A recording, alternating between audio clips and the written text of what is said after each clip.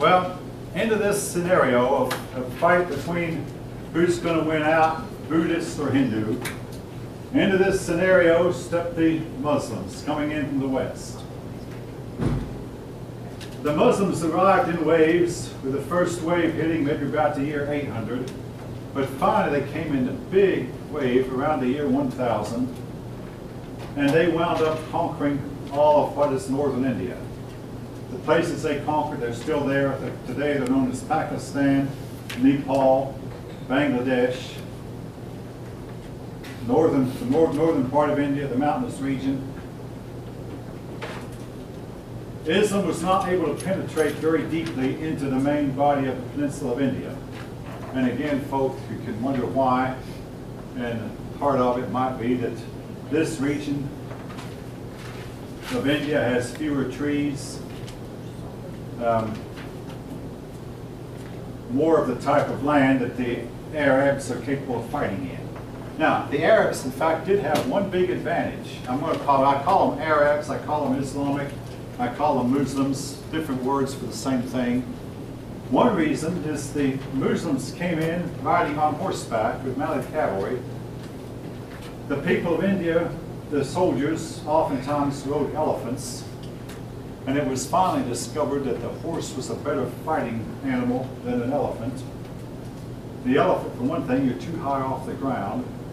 I've often wondered what it'd be like to fight on the back of an elephant. I mean, you know, you're so high up, and you know if you fall, you're going to die.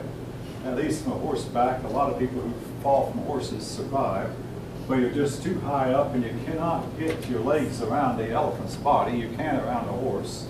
So the horse, much faster than the elephant, and speed is important in battle. If you're faster than the enemy, that means you can decide whether to give battle or not. If you don't want to give battle, all you have to do is get out, run. But if you're slower than your enemy, he decides whether or not to give battle.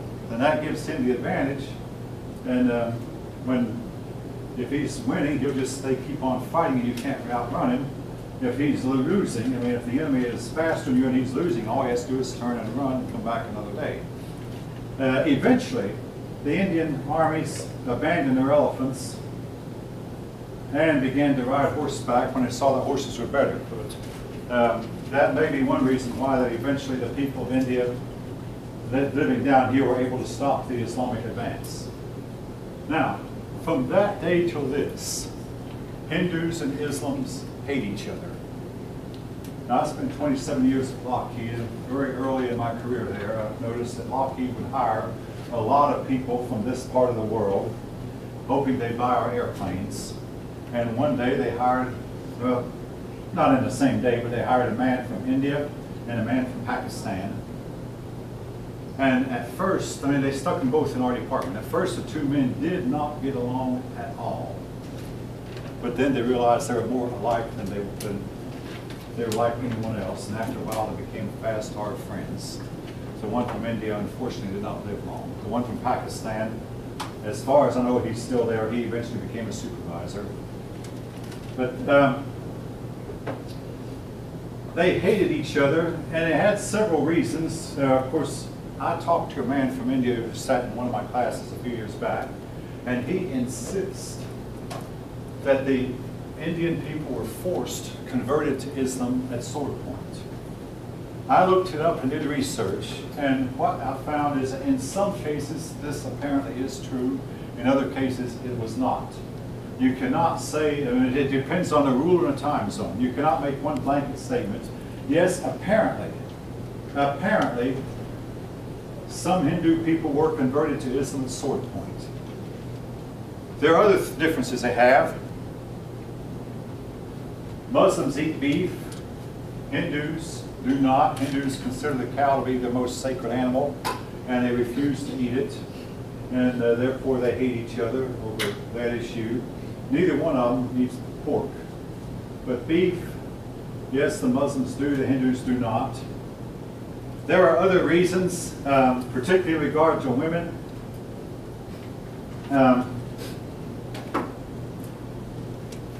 Both sides, to me, had problems with their women, but your book winds up saying that when all was said and done, a lot of times Muslim women had more freedom than Hindu women. at least Muslim women could inherit property and could own property, or could inherit an estate and own property. Hindu women could not do either. Hindu women were still forced to throw themselves on a fire when their husbands died, something the Muslims did not try to get the Hindus to stop. But also, Muslims believe that the woman's body should be completely covered, in some cases even her hands and face. Hindu art oftentimes depicted completely nude women as a form of art expression, which the Muslims consider vulgar.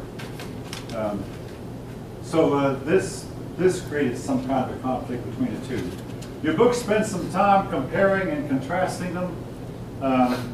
In the issue of kingship, some of the Hindus believed that the king was divine, and some Muslims, even though Muhammad definitely did not teach that the king was divine, but some Muslims say, hey, this is a great idea. I think I'll declare that I'm divine also. And the result was a lot of Muslims then began to copy the Hindu type of leadership. The two sides borrowed from each other a little bit, but the fact is they could not intermix, they could not mingle, could not what you call assimilate, owing to the fact that each side was too steeped in their own tradition. The fight continues to this day. Both sides, particularly India and Pakistan, both sides developed the atomic bomb, and the Hindus continually accuse the Pakistanis of terrorism, practicing terroristic activities. And as for the United States, we try to get along with both sides, and it's very difficult to do because the two sides' hatred of each other runs back for thousands of years and is very deep.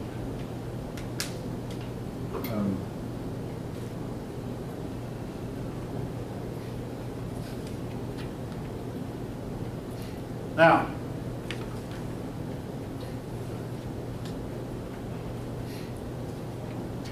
your book goes on to talk more about some of the empires, and again, don't worry about each of the empires and how much territory they had.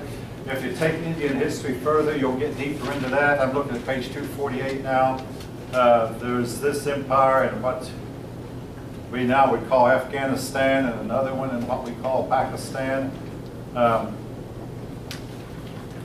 Another one way down to the south tip of the Indian Peninsula. However, what I do want you to remember is that name Tamerlane, but we'll take that name up next time. Another thing you want to remember is this word stupa. We were introduced to it when we first visited India. Essentially, when the Indian kings became Buddhist, they began to honor these places, holy places, where that Buddha had been.